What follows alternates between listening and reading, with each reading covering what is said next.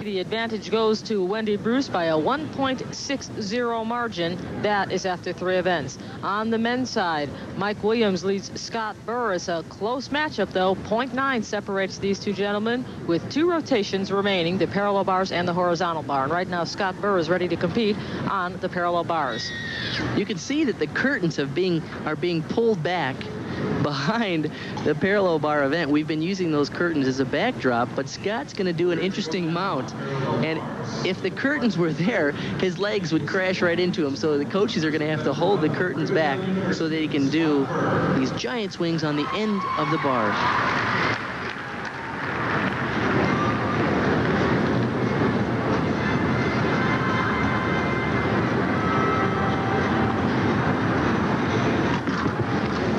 Straddle cut, flares to a planche, and he bails to a giant front uprise with straddle front 1 1/4.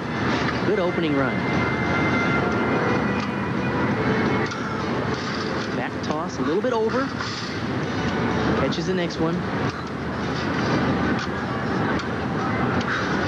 Oh, how about, oh no.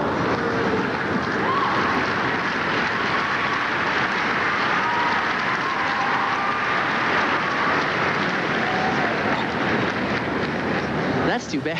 He was doing a dismount that Tsukahara first did. Tsukahara was, of course, the inventor of the Great Vault, but he also invented a couple other moves on the high bar as well as the P-bars. He got off to a good start with flares here to a planche, giant front uprise, front toss all the way around to support, and a glide kip. Really good opening sequence.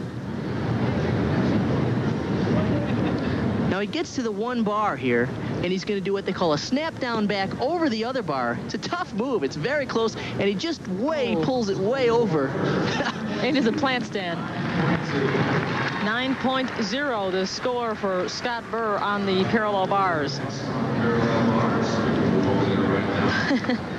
He's trying to maintain his sense of humor about the situation.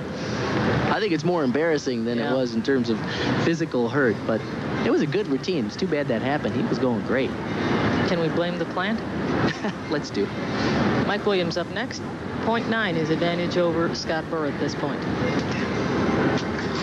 There's a peach straddle cut to an L. Press to a handstand. Diamidov.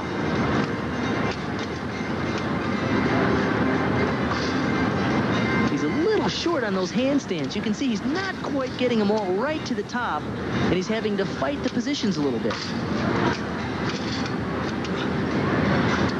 He needs to extend out just a little more on those handstands. And of course, when you can't quite find the handstand, you can't quite find the bottom of the swing as well. And of course, that's why he got into trouble on the dismount. Well, after he saw Scott Burr fall, it left him a little advantage, I would say, but he didn't really capitalize on it. Look at here. You can see he does a pirouette, and he's underbalanced there. He needs to squeeze that to the position the handstand needs to be in. He does the stutz, and he's short again. He needs to be finding those handstands. And, of course, that led to the problem on the dismount because he wasn't straight up and down.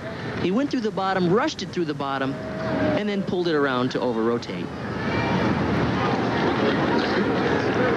So in a case of monkey see, monkey do, it's an opportunity for flub dismounts. 8.85. So Scott Burr has taken 1 apparatus from Mike Williams by a 0.15 margin. He beats Mike Williams on the P-bars, but still trails by 0.75 after 5 rotations. The women now are about to make their final appearance in this round. Wendy Bruce against Robin Richter. Wendy Bruce is up first.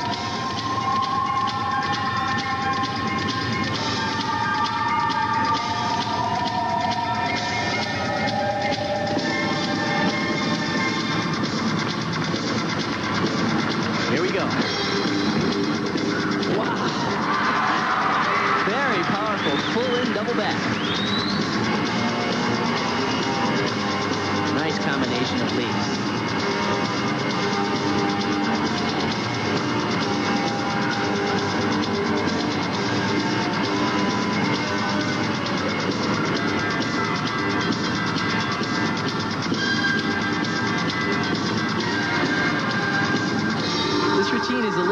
performances of her teammate, Brandy Johnson. They have similar styles.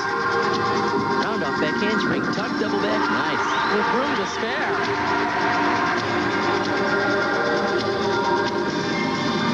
Full turn cat leap.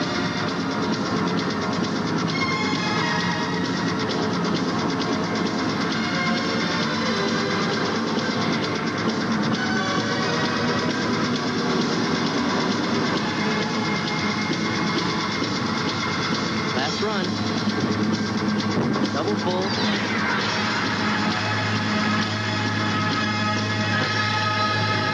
Good job.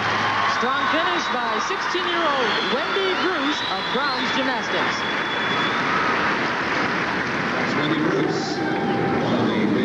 She really blasted her opening tumbling run. This is a full twisting double back.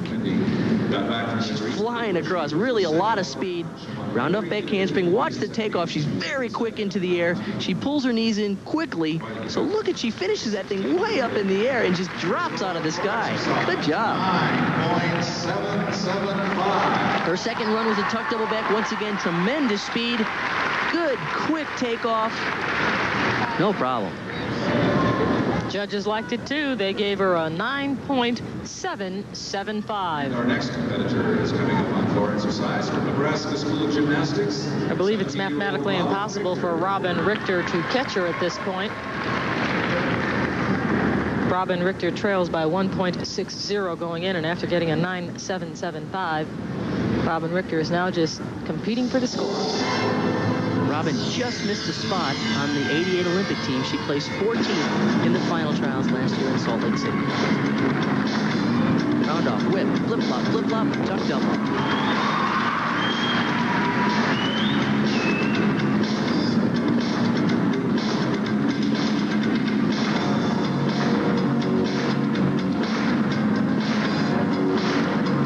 I like that combination.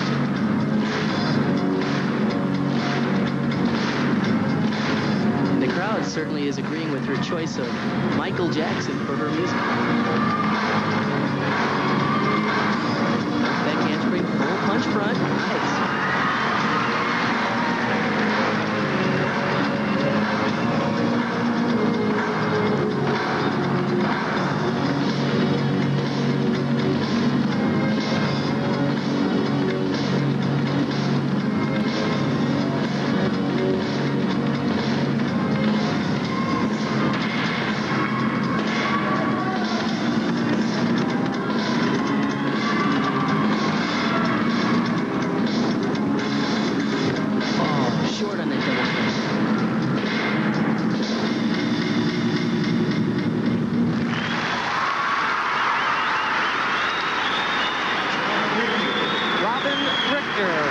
For the Nebraska School of Gymnastics. In her second tumbling run, you can see here, she does round off back handspring, back layout with a full, right to the punch front, right there, boom. Nicely done. The last pass is a double full. She really gets a bad takeoff here. I don't know quite what happened. She twisted early. Probably a little trouble with that ankle, and I'm certain that she didn't really get a good punch when she took off to complete the double twist. Wendy Bruce received a 9.775 for her floor exercise routine. Robin is now waiting for hers. I think maybe you could answer a question. Why do the gymnasts tape their wrists so much for floor exercise? Well, there is a lot of pressure on the wrist bending back when you do the back handsprings. And to get the really powerful tumbling, you have to drill your hands back into the mat so that you can explode off the hands. And so there's quite a bit of pressure on the wrists, and a good wrist support helps a great deal. That's what the tape does. It supports the wrist from maybe hyperextending. Exactly. Getting strained. We will come back with the score for Robin Richter. We're going to break away now for a commercial message. Stay with us here. The competition continues at the 1989 U.S. Gymnastics Challenge.